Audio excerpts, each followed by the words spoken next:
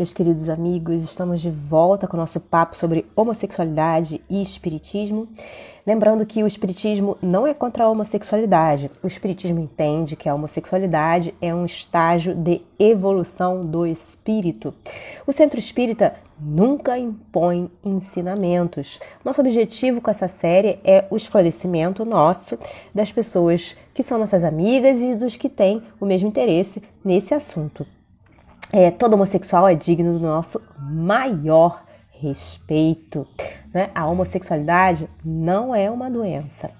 Deus ama a todos nós da mesma maneira. Jesus nos ensinou que devemos amar a Deus acima de todas as coisas, amar-nos a nós mesmos, amar-nos uns aos outros, amar ao próximo, perdoar 70 vezes 7 nossos inimigos, né? Nossos irmãos, amar os nossos inimigos, não julgar para não sermos julgados, né? Tire a primeira pedra quem nunca cometeu um pecado, né?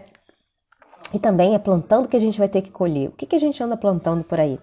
É a bondade, é o amor, é a caridade, a fraternidade? Então vamos pensar. Bom, hoje a gente vai usar o livro chamado Estigmas, né? Segundo a Psicologia do Espírito, de Adenauer Novaes. E dentro desse livro a gente tem o tópico homossexualidade. E aí a gente vai ler ele para vocês e também para a gente. Bom, o estigma da homossexualidade tem relevância em face do preconceito social que o indivíduo é obrigado a enfrentar. Em muitos casos, quando há a natural aceitação pelo indivíduo, o estigma se dissolve ao longo da vida. Por exemplo, como ele pode aparecer nos sonhos de uma mulher jovem de 28 anos, empresária. Olha só que interessante. Ela conta o sonho dela. Sonhei que eu tinha casado e quando me dei por conta. Era o segundo dia do casamento e pensei, quando chegar em casa vou a beijar. Porque este trabalho é meu, já que eu sou o homem da relação. Só que, na verdade, eu não era homem, eu era mulher. Meu marido não era marido, era uma mulher também. Daí me toquei que havia casado com uma pessoa errada. Fiquei pensando, meu Deus, casei com uma mulher, vão achar que sou gay.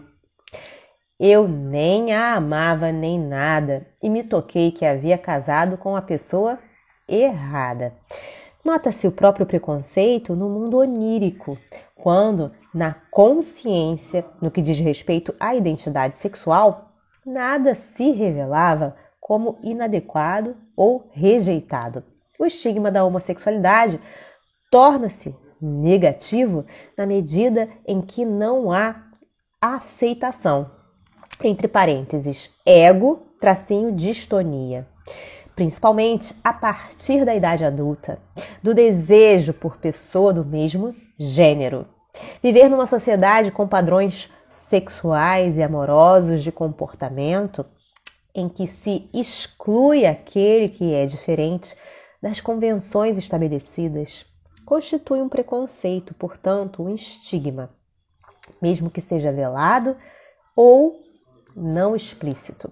Sabe-se que não cabe tratamento para a homossexualidade, mas, em certos casos, terapia para a compreensão do estigma e para uma vivência homoafetiva saudável numa sociedade preconceituosa.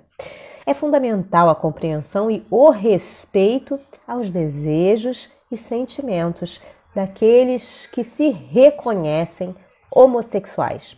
Uma vida autêntica passa pelo próprio reconhecimento e respeito ao que o indivíduo pensa, sente, deseja fazer com sua vida.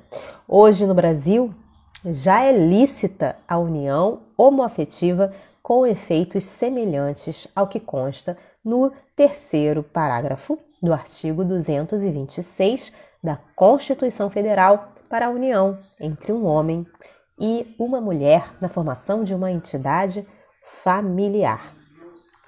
Bom, gente, a gente fica por aqui por hoje.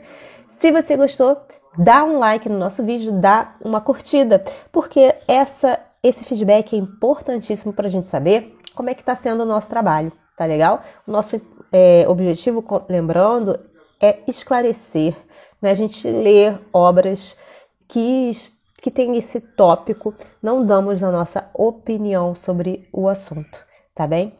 A gente fica por aqui. Se você tem dúvidas a respeito desse assunto, coloque suas dúvidas nos comentários abaixo do vídeo. O comentário, a sua dúvida pode ser a nossa, pode ser dos nossos amigos também. Se você acha esse conteúdo importante, compartilhe, veicule essa mensagem com as pessoas que têm o mesmo interesse que você, né? Se você ainda não se inscreveu no nosso canal, a gente tem canal no YouTube, no Instagram e no Facebook. No YouTube, aperte o sininho para receber as notificações. Eu fico por aqui, desejo a vocês um dia maravilhoso, Deus abençoe e até a próxima. Tchau, tchau.